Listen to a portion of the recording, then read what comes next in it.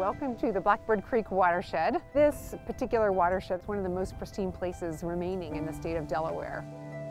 Delaware Wild Lands is a nonprofit land trust. We've been in operation since 1961, which makes us the oldest land trust operating in the state of Delaware. We now have land throughout all 3 counties and want to restore it for wildlife habitat, reforest it, for bird life, for waterfowl. We want to make sure that it maintains its original condition.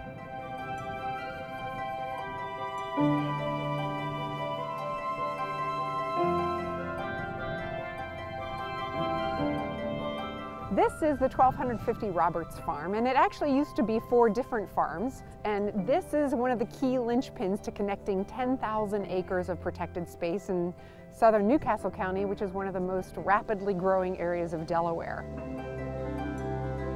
Back in the day, when agricultural was prevalent throughout the state, it was the trapping associated with each farm that was the lucrative part of the business. There is fantastic muskrat trapping here, and so that's really why the marsh remains so pristine, because they never wanted to drain it, they never wanted to disrupt the habitat for muskrat.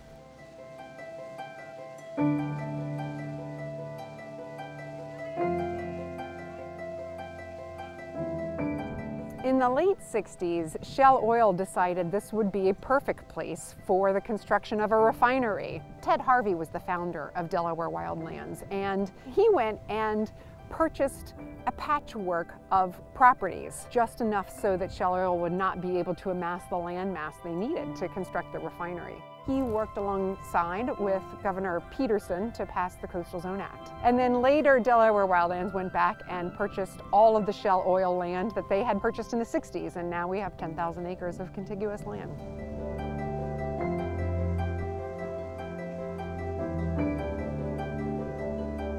The state of Delaware has done a phenomenal job of protecting land. Delaware Wild Lands and the Coastal Zone Act both occurred before EPA was even founded. So we're wanting to revive that and help people understand what makes Delaware a special place.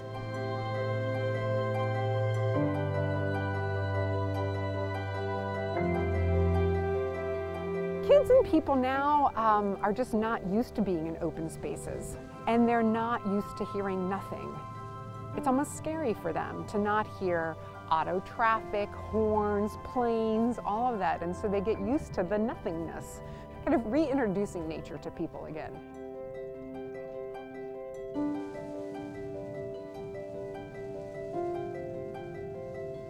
We're providing habitat that will carry those species into the future forever, but also connecting people back to the land so they can appreciate it.